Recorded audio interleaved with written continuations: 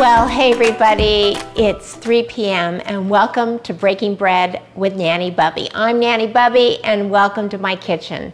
So I put out a bunch of stories this morning that talked about what I'm doing today, and what I'm doing is I am making bone broth, real old-fashioned bone broth, not in an Instapot. I'm going to put it on with you this afternoon. I'm going to simmer it. I'm going to bring it to a boil and then simmer it for about 48 hours, and I'm not turning it off until Monday morning, and I will see you Monday afternoon at 3 p.m. and we will put the whole thing together. It's an interesting process. I love going through it, but I have to tell you, this is my first time making beef bone broth. So I am the chicken soup, chicken bone broth expert, been making it for years, and I've gotten better and better and better as I go, because you remember that cooking is a practice. Just like yoga, just like music, cooking is a practice. You're not gonna walk into the kitchen for the first time in 10 years and be comfortable.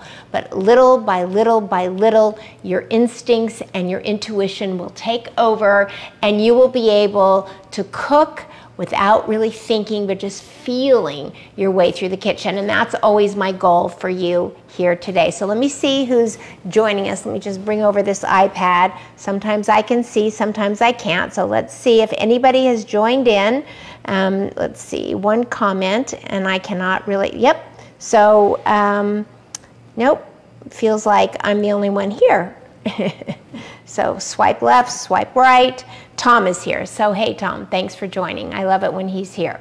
All right, well, people will join us a little bit as we go along, but let me talk to you about the first two things that I have right here in front of me, and then we'll turn around and put it all together in about 10 minutes. And it only takes 10 minutes because it's prepped. And so if you want to do anything quickly in the kitchen, just prep it all a day or ahead or in the morning.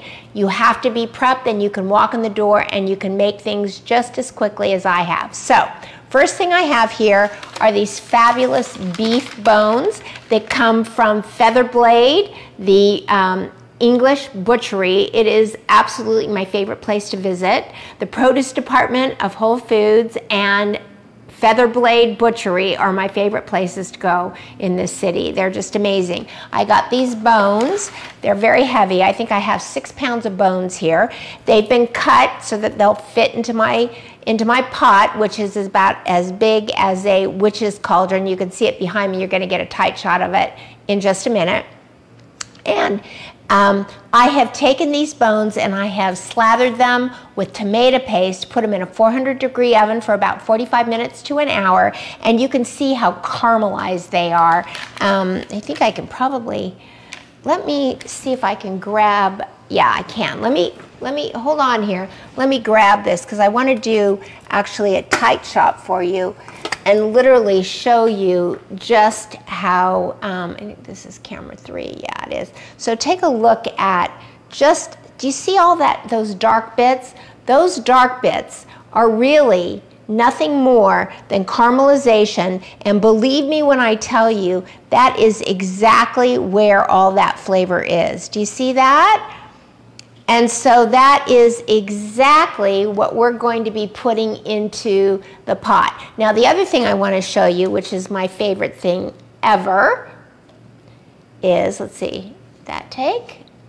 Nope. That did. Okay. These are the herbs that are right from my garden. It's called a bouquet garni in French, and you can see it has dill fresh from the garden. I cut these about an hour ago. It has parsley, and in beef broth you want it just to have a little more earthy flavor, and so I have 2 stalks, if you can see them, of the rosemary right there. How's that?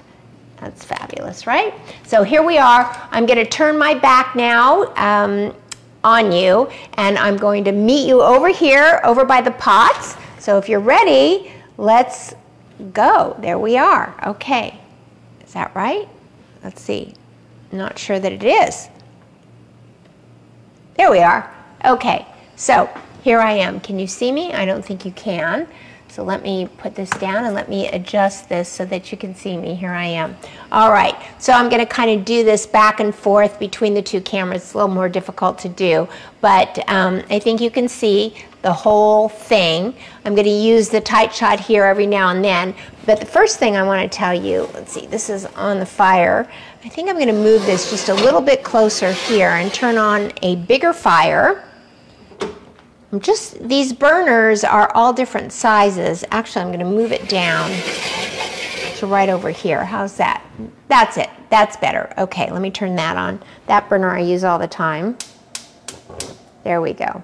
Okay, so I am going to change places here, and I'm going to put all of the things that I'm going to be placing into this pot right here in front of you. So the first thing that I have here, and I might have to move this a little bit, is I've already filled this with water. So let me just show you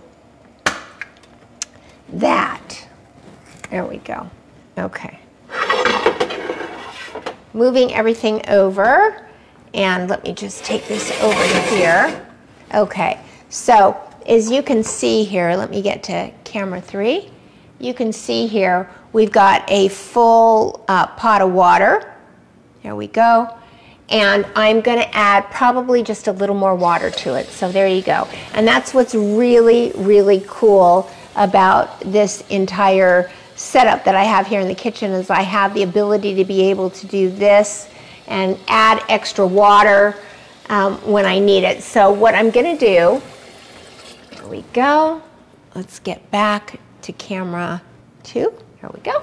Okay, so what I'm going to do is I'm going to add first the bones, and we'll add extra water if we need to, but what I'm really concerned about is that I don't want it to get too high up. I need to leave room for it to breathe a little bit. So the first thing we're going to do is grab these fabulous bones that I've shown you that are caramelized, and I'm going to very gently, because we don't want to plop these in.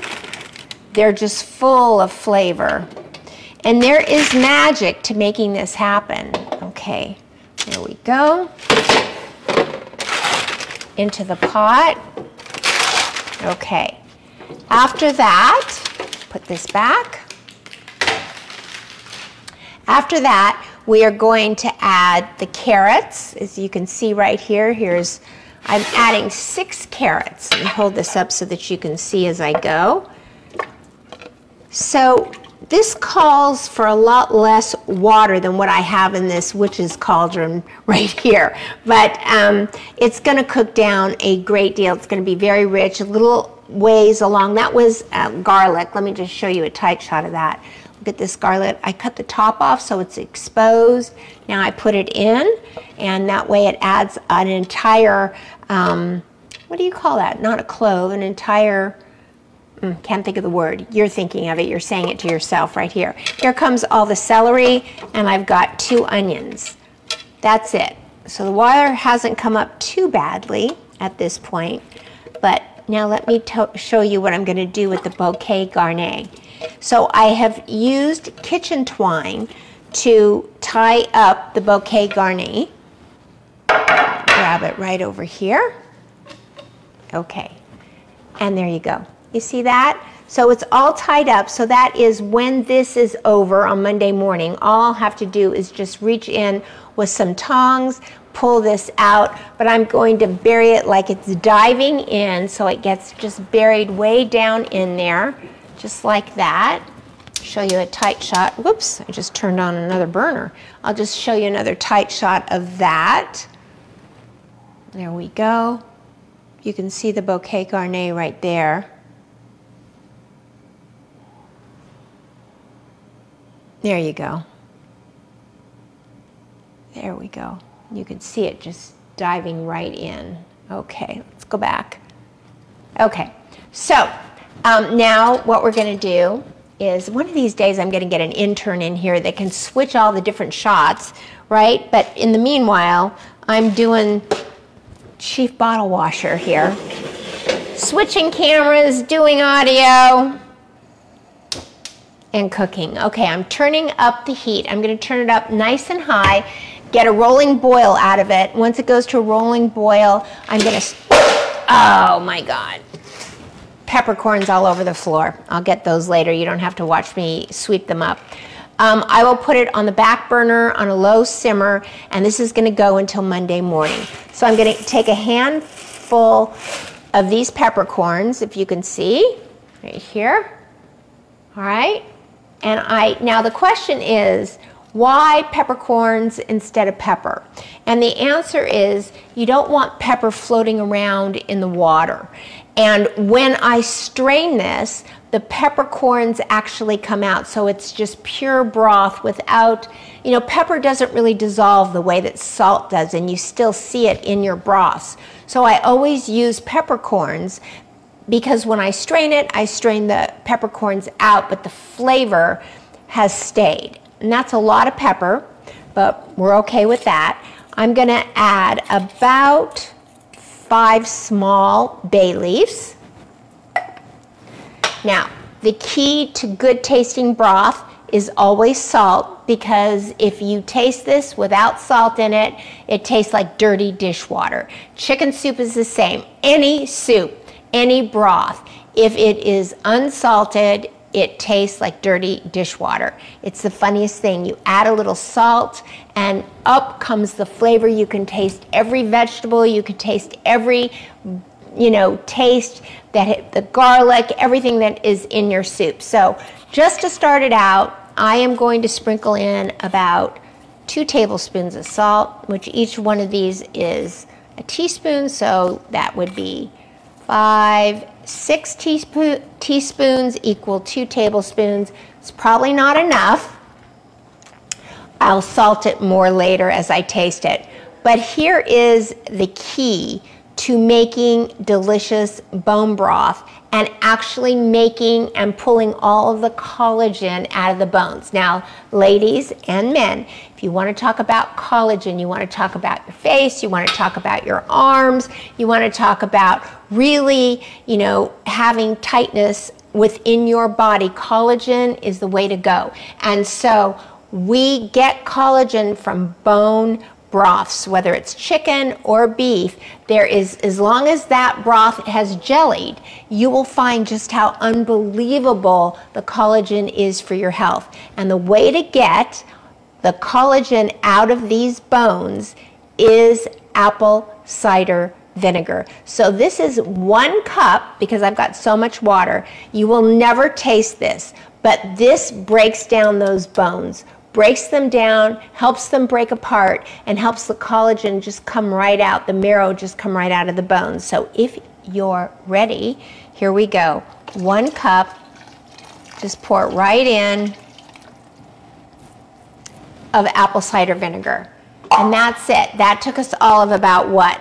Well, I talked for 5 minutes and probably about 7 minutes to put this together. Now, again, I did roast the bones for you before you got here. I made sure that they were caramelized and brown. They were not burnt, they were caramelized, and anybody that spends time in the kitchen has learned that all the flavor is where the brown is. And there was plenty of brown with that tomato paste that caramelized over the bones, and now right into the pot they go. I'm going to grab the top to this. You can still hear me. I'm not going to add any more water. I'm going to bring this up to a rolling boil, and when it comes to a rolling boil, I'm going to simmer it back on a back burner until Monday, and join me Monday afternoon at 3 p.m. and we're gonna finish off this broth. And you know what, I might even strain it and get it into the refrigerator just so you can see, at least some of it anyway, just so you can see it become jellied.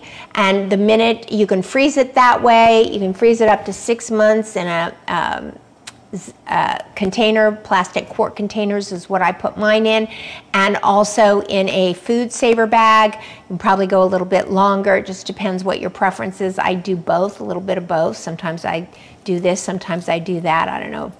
I prefer the quart containers, to be honest. So just word to the wise as far as that goes. And I will show you maybe a jellied one, and then I'll show you how I put it all together. So from me to you, let's come back over here. There we go. Actually, right here. That's where we want to be. I want to wish you all a really wonderful and beautiful weekend. I want to thank you for joining me. I want to remind you, actually, that, let's see, is the Melissa's bug has been on the whole time? Yeah, it has been. Okay, I also want to remind you that if you want your copy of The Happy Kitchen, $7.99, go to nannybubby.com, nannybubby.com/happy kitchen. It's right there up in front of you. And also, this is what the Happy Kitchen looks like. That's front cover.